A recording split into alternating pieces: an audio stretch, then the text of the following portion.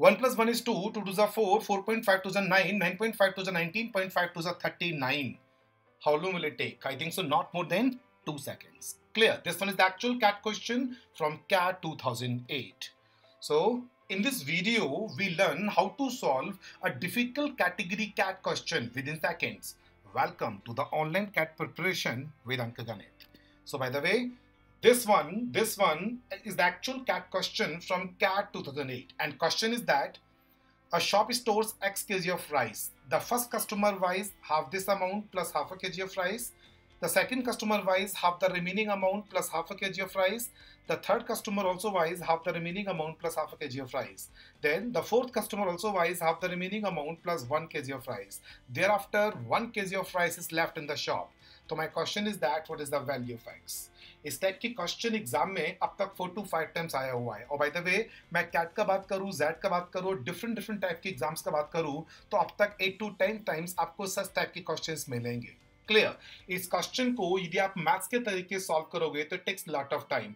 इस क्वेश्चन को यदि आपने इक्वेशन के थ्रू सॉल्व किया तो it takes around 15 to 20 minutes, but with the help of logic and common sense. Basically इसको मैं क्या बोलता हूं, एप्टीट्यूड। और कैट क्लियर करने के लिए क्या चाहिए आपको? एप्टीट्यूड, लॉजिक और common sense. So with the help of equation same question 15 to 20 second 15 to 20 minutes लगाएगा, and with the help of logic and common sense आप सेम क्वेश्चन को with in 2 to 3 seconds solve कर सकते हो। तो इस video को complete देखने के बाद आपको दिखेगा 5 मिनट्स में इस टाइप के क्वेश्चंस को आप सॉल्व करने के लिए 15 मिनट्स नहीं, आपको बस केवल 2 to 3 सेकंड्स लगने वाला है। क्लियर? तो सबसे पहले मैं आपको बताता हूं इसका एक मैथ्स वाला अप्रोच जो लोग बोलते हैं इस क्वेश्चन को पहले क्वेश्चन से सॉल्व कर लो या फिर ऑप्शंस यूज कर लो। वन मोर थिंग, ऐसे क्वेश्चंस के नीचे बॉक्स बनाता है, एंड इन कैट 2008 ऑप्शंस भी नहीं थे। इन कैट 2008 लास्ट लाइन था which of the following best describe the range of x. Clear? उन्होंने रेंज डिफाइन कर रहा था, मतलब इस क्वेश्चन को आप ऑप्शंस के थ्रू भी सॉल्व नहीं कर सकते हो।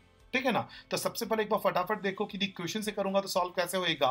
बाय द वे इक्वेशन से करना नहीं, क्योंकि it will takes around 15 to 20 minutes. तो बाय द वे सबसे पहले मैंने क्या किया, मतलब आपको दिख रहा होगा यहाँ पे ये दे रखा आपको x kg of rice. First को कितना मिलेगा x/2 + 1/2, फिर बच कितना आ गया x - x/2 + 1/2, फिर सेकंड को कितना मिलेगा हाफ द रिमेनिंग, तो x - x/2 + 1/2 by 2 + 1/2, फिर कितना बच गया x - x/2 + 1/2 minus x - x/2 = 1/2 by 2 + 1/2। अभी तो सेकंड कस्टमर हुआ है। सिमिलरली थर्ड कस्टमर आएगा। थर्ड का मतलब क्या आएगा, इसका हाफ प्लस फिर से कितना आएगा हाफ अ केजी। उसके बाद जब मैं रिमेनिंग में से माफ करूंगा तो क्या मिलेगा आपको, थर्ड वाला, फिर क्या आएगा आपका फोर्थ वाला। ओ माय गॉड, नहीं सॉल्व कर सकता हूं इस क्वेश्चन को, मैं सॉल्व नहीं कर सकता हूं।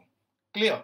मतलब एक बात तो कंफर्म है कि एग्जाम टाइम में इस क्वेश्चन को, इस टाइप की क्वेश्चन को आप इक्वेशन के थ्रू सॉल्व नहीं कर सकते हो। सेम क्वेश्चन कैट 99 में भी था, 2002 में भी था, 3 में भी था, 8 में भी था। इस क्वेश्चन को करने के बाद 2002 वाला क्वेश्चन मैं आपसे पूछूंगा, और बाय द वे आप इस क्वेश्चन को सॉल्व कर लोगे, I am 100% sure, with in 2 to 3 seconds. Clear? तो चलो स्टार्ट करते हैं कैट 2008 के इस टाइप की क्वेश्चन से सॉल्व कैसे करेंगे।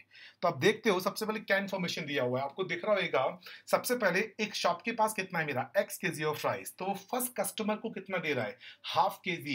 उसके बाद क्या हमारा हाफ ऑफ द रिमेनिंग। समझ में आया? इसका मतलब क्या है, सबसे पहले कस्टमर को उसने कितना दिया है, half of the remaining plus half kg। उसके बाद कितना आएगा, सेकेंड कस्टमर को हाफ ऑफ द रिमेनिंग फिर से हाफ kg, मतलब जितना है उसका आधा देना है, एंड आधा किलो आपको और देना है। मतलब जितना है उसका आधा देना है, आधा किलो आपको और देना है फॉर द फर्स्ट कस्टमर। उसके बाद second customer, for the third customer. लेकिन फोर्थ कस्टमर को जितना है उसका आधा दिया, एंड मैंने 1 किलो और दिया, तो लास्ट में मेरे पास कितना बच गया है, 1। तो my question is that what is the value of x। अब मुझे बताओ, हल्का सा कॉमन सेंस वाला बात है, इस क्वेश्चन को देखो एग्जाम में बस सिंपल सा रूल इज दैट कि आपको ना नंबर से वेरिएबल मूव करना है, ना कि वेरिएबल टू नंबर। अभी वेरिएबल कहीं भी हो, स्टार्टिंग में हो, एंड में हो, बीच में हो, मैं वेरिएबल से स्टार्ट नहीं करूंगा, क्योंकि वेरिएबल टू नंबर मूव करना, वेरिएबल टू नंबर जाना बहुत मुश्किल काम है। अभी मैंने आपको दिखाया इक्वेशन के थ्रू, लेकिन आप इस क्वेश्चन को इक्वेशन से जाओगे, मतलब यदि आप इसको वेरिएबल से नंबर की बजाय नंबर से वेरिएबल मूव करोगे तो आप इस क्वेश्चन को सॉल्व कर लोगे विद इन 2 to 3 सेकंड्स। तो चलो स्टार्ट करते हैं। देखिए लास्ट में मेरे पास, तो मैं बेसिकली इस क्वेश्चन को ऊपर से नहीं, मैं नीचे से स्टार्ट कर रहा हूं, मैं उल्टा मूव कर रहा हूं। तो देखो मेरे पास लास्ट में कितना बचा है, 1 kg। ठीक है ना? मेरे पास लास्ट में कितना बचा हुआ है, 1 kg। अब यदि मैं लास्ट कस्टमर को 1 kg नहीं दूं तो फोर्थ कस्टमर को 1 kg देने से पहले मेरे पास होना कितना चाहिए, 2 kg। 1 + 1 कितना आएगा 2। भाई फोर्थ कस्टमर को यदि मैं 1 kg नहीं दूं तो मेरे पास कितना होना चाहिए, 1 + 1 कितना आएगा 2। देखो भाई फोर्थ कस्टमर को मैंने 1 kg नहीं दिया तो 1 + 1 कितना आएगा इस केस में 2 हो जाएगा। अभी फोर्थ कस्टमर को आधा देने के बाद 2, फोर्थ कस्टमर को आधा देने के बाद 2, तो देखो फोर्थ कस्टमर को आधा देने के बाद 2 तो देने से पहले कितना होना चाहिए 4, 2 2 कितना आएगा 4। अब खुद सोचो यदि किसी भी कस्टमर को आधा सामान देने के बाद आपके पास 2 बचा है, यदि हाफ देने के बाद 2 बचा है तो ऑब्वियसली देने से पहले कितना होना चाहिए 2 2 कितना आएगा 4। अभी आधा देने के बाद 2 बचा है तो ऑब्वियसली देने से पहले कितना होना चाहिए 4। अभी मैं थर्ड कस्टमर मूव करता हूं तो मैंने थर्ड कस्टमर को लास्ट में हाफ केजी दिया है। जब मैंने थर्ड कस्टमर को लास्ट में हाफ केजी दिया है तो यदि मैं थर्ड कस्टमर को हाफ केजी नहीं दूं तो मेरे पास कितना होना चाहिए, थर्ड कस्टमर को हाफ केजी नहीं दूं तो मेरे पास होना कितना चाहिए 4.5 केजी। तो 4.5 केजी मतलब थर्ड कस्टमर को आधा किलो नहीं दिया तो 4.5, तो देखो आधा देने के बाद 4.5, तो देखो अभी थर्ड कस्टमर को मैंने आधे किलो नहीं दिया तो मेरे पास है कितना 4.5। अभी जितना सामान था उसका आधा देने के बाद 4.5, तो यदि मैं थर्ड कस्टमर को आधे वाला स्टार्टिंग वाला आधा पार्ट नहीं दूं तो भी मेरे पास कितना बचेगा, हाफ नहीं दिया तो भी कितना आएगा मेरे पास 9।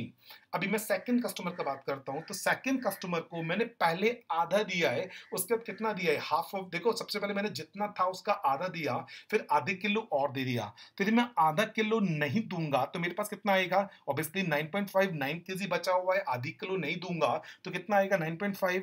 अभी आधा देने के बाद 9.5, आधा टोटल का आधा देने के बाद 9.5 तो देने से पहले कितना आएगा 19। क्लियर। सिमिलरली फर्स्ट वाले कस्टमर को पहले मैं आधा दे रहा हूं और मैंने आधा किलो नहीं दिया तो इसका मतलब सबसे पहले मैंने आधा दिया है उसके बाद आधा किलो एक्स्ट्रा और दिया है, तो यदि मैं आधा किलो एक्स्ट्रा नहीं दूं तो मेरे पास होना कितना चाहिए 19.5। अभी आधा देने के बाद 19.5, अभी आधा देने के बाद 19.5 तो देने से पहले कितना आएगा 39। तो मैंने पूछा आपसे what is the value of x, answer कितना हमारा केस में 39। कोई डाउट किसी को इसमें? बहुत बढ़िया। फिर से देखो एक बार, लास्ट में मेरे पास कितना था मेरे पास 1, तो यदि मैं फर्स्ट कस्टमर को लास्ट में मेरे पास 1 था तो यदि मैं फर्स्ट कस्टमर को लास्ट कस्टमर को 1 केजी नहीं दूं तो मेरे पास होना कितना चाहिए 1 + 1 कितना आएगा 2। अभी आधा देने के बाद 2 तो कैसे करूंगा, दिस वन इज 1 + 1 is 2, 2 2 कितना आएगा 4, 4.5 आधे सामान नहीं दिया 9, 9.5 2 कितना आएगा 19, 19.5 2 कितना आएगा मेरा 39। तो मैंने पूछा आपसे what is the value of x, answer कितना हमारा केस में 39। Clear. Take one more example और इस एग्जांपल के बाद आपको अच्छे से खुद से क्लियर हो जाएगा, ठीक है ना। एक एग्जांपल और देखो, इस एग्जांपल के बाद आपको अच्छे से खुद से क्लियर हो जाएगा। And this one is the actual cat question from cat 2002। Clear. And question is that the owner of a local jewellery store hired 3 watchmen to guard his diamonds. Clear.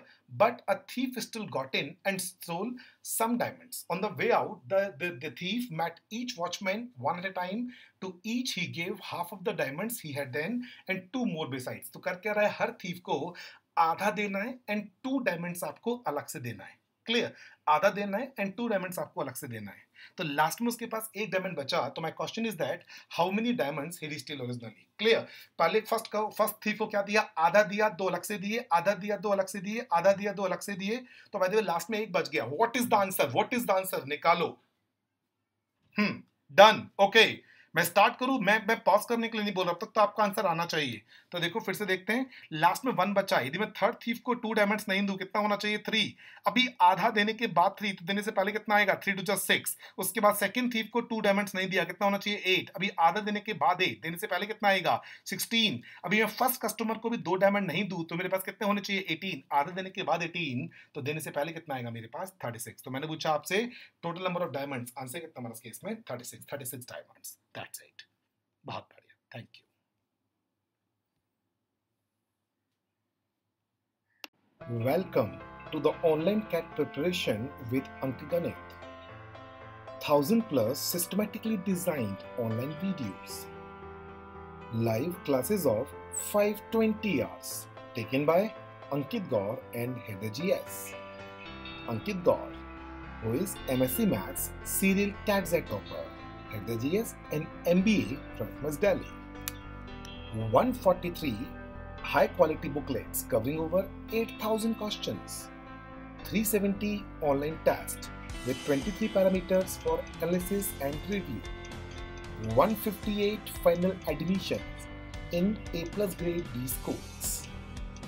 Join AnkGanit for mostly preferred CAT. AnkGanit.in